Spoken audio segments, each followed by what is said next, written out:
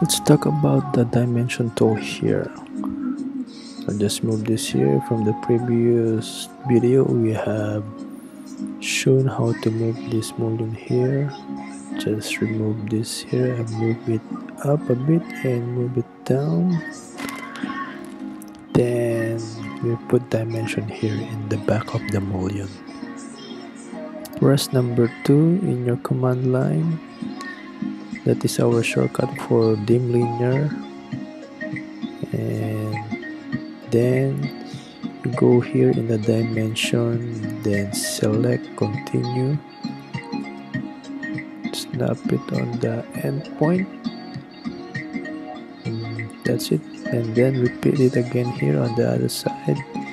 We will dimension it from the transom to the mullion and to the glass and up to the face of the cupping here. And okay, dimension the gap here for the movement of the mullion, and also here on the other side.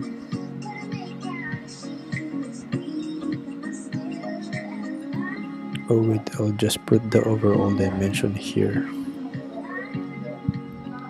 Click OK.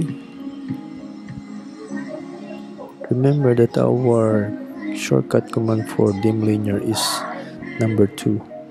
You just press number 2 on your command line, hit enter or spacebar, and then we'll just dimension again here.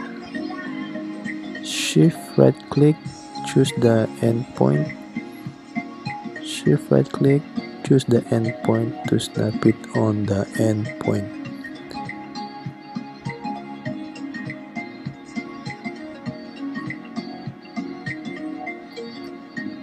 And then you choose which you want to dimension and go here again, the dimension tool, and click continue here.